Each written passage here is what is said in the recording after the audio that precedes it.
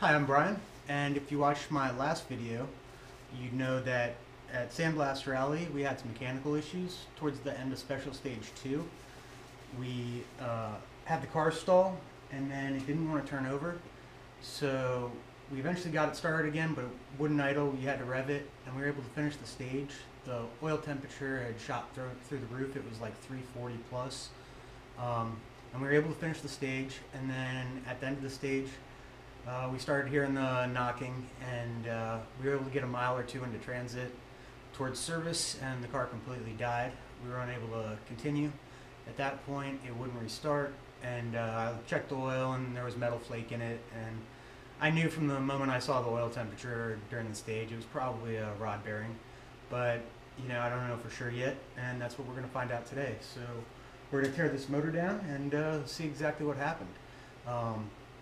Now, I'm not too familiar with these motors, but this is an EJ25D. It was swapped into this car at some point. I'm not super familiar on the car's history, but it was not the original motor.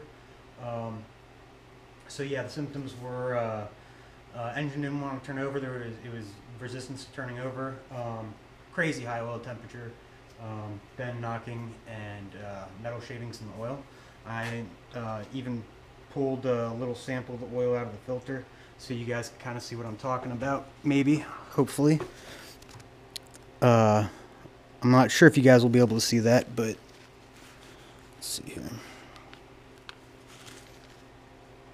But yeah, it's mostly fine stuff. There's a couple slightly larger chunks, but that's pretty much what I'm dealing with.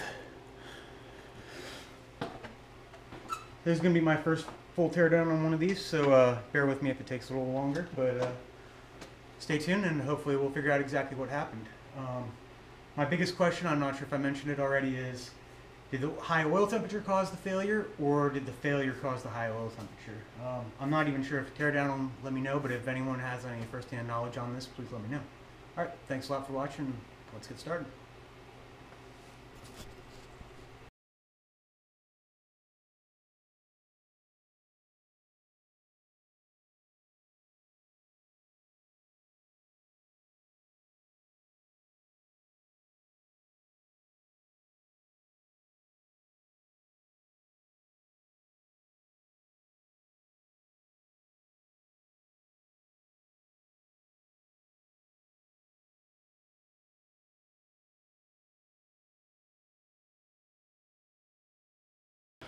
Alright, now that I've got the block down to this point, I thought I'd show you what I found so far.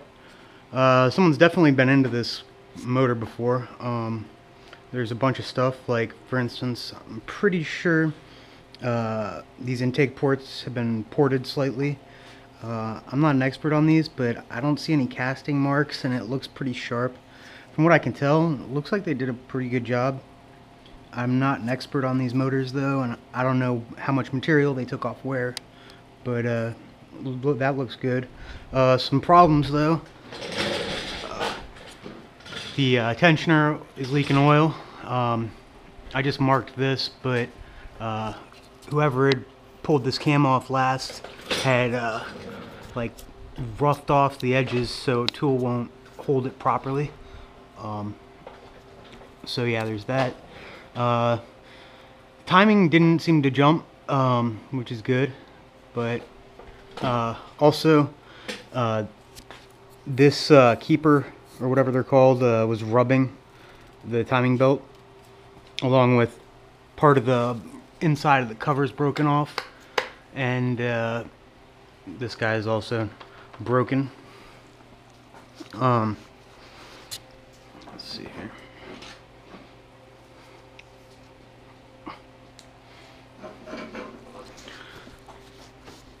Looked like number 3, I believe it was the one that was shooting the most metal out of it.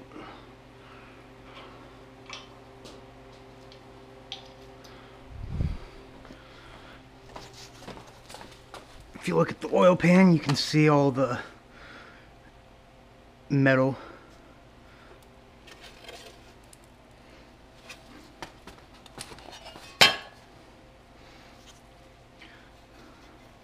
It's hard to tell just from the splatter, but it looks like it was number 3, I think it is. But we'll know for sure soon.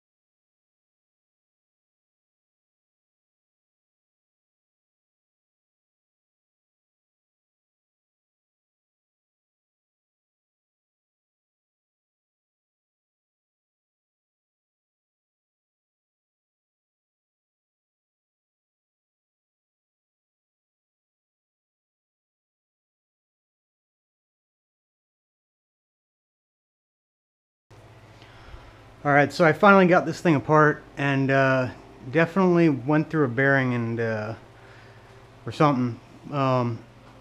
Number 1 has got some play in it. I'm pretty sure that's the bad rod bearing. You can see in the block where it was hitting, causing the knock.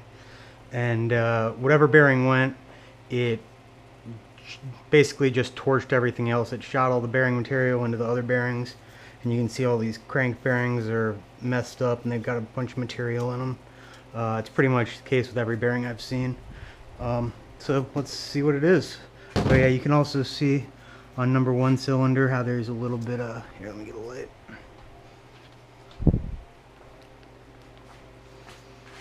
Where it was impacting.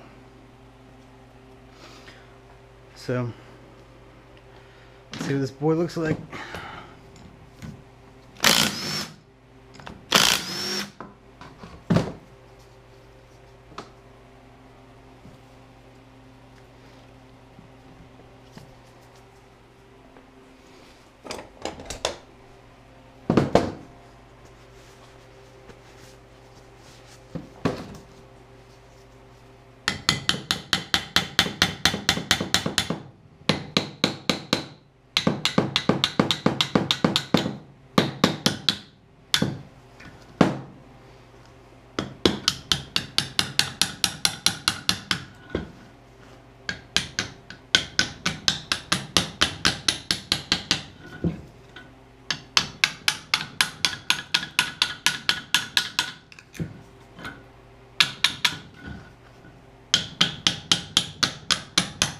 Obviously, I would not treat a good motor this way.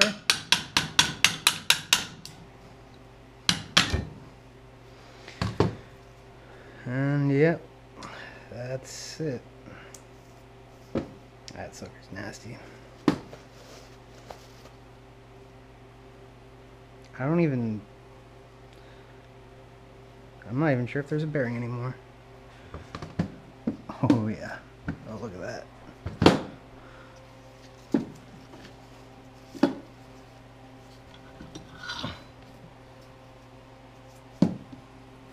Cracked the crank. Definitely just cracked the crank. See that? Let's see if I can get a light to show you better.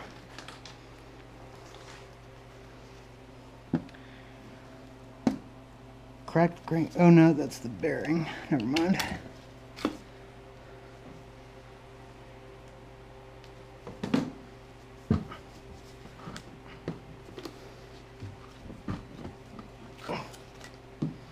Well, that's definitely the problem. So it spun this bearing and threw all the bearing material through the oil system and pumped it into all the other bearings so the oil filter caught what it could, and then ended up pumping the rest into all these bearings and messing them up. And I'm guessing that's what caused the oil temperature to shoot up, is the bearing material getting in there into all the bearings and causing a bunch of friction. In fact, some of these connecting rods don't spin, like the amount of resistance on them is all different. Like this one I can't even spin. I think that's why the oil temperature went up so high.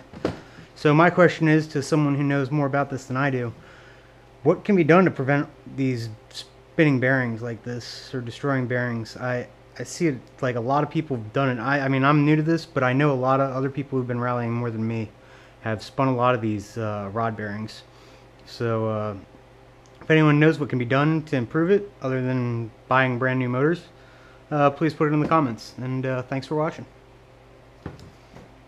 I thought of a little bit more information I wanted to look at, and wanted to share a couple better images for anyone who might be interested.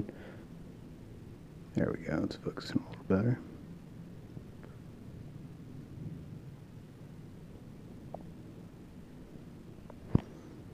Definitely looks like a few of them took some material in from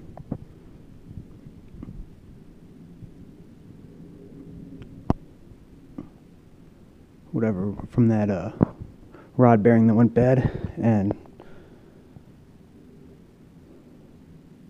these other journals don't seem too bad, but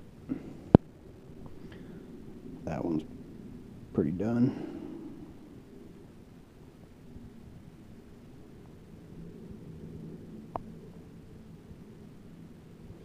And I pulled the oil pump apart as well, just to double check it. It's a 9mm oil pump. I didn't see anything that looked too bad on it. There's a little bit of wear on it, but nothing that really made me think this was the cause. I mean, I can't really feel it with my finger. If I run something real sharp across it, I can feel it, but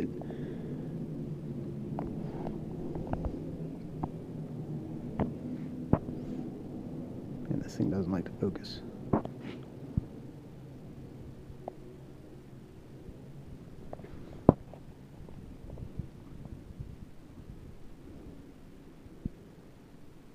And it is a 9mm pump. Here's the bearing.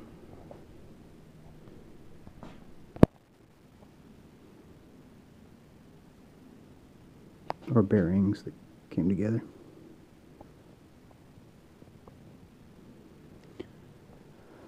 So yeah, let me know what you think. Thanks for watching.